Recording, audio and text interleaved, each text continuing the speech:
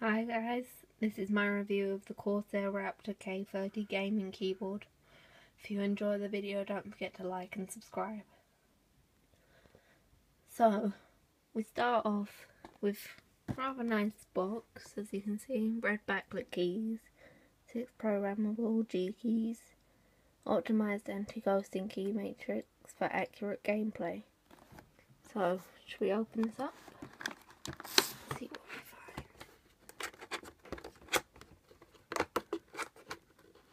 Yeah, sorry about the bad camera and the bad mic. I'm using my phone because I don't know or have anything to do better. So, I've had this keyboard a little while. So, yeah.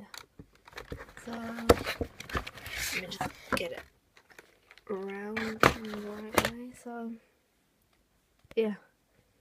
That's what it looks like. It's got different colour keys on the arrow keys and the AWSD. And when it's plugged in, yeah, it's got the backlit key. It's all rather nice. Got the lovely Corsair logo up there. Got the button for the lights here. Got volume control, volume off, volume down, volume up.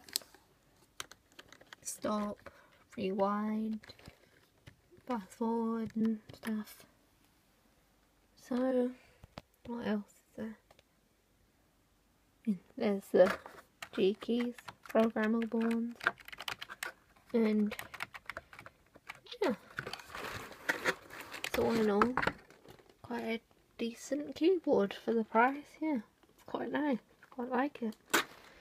So now, let's see what it looks like when it's turned on.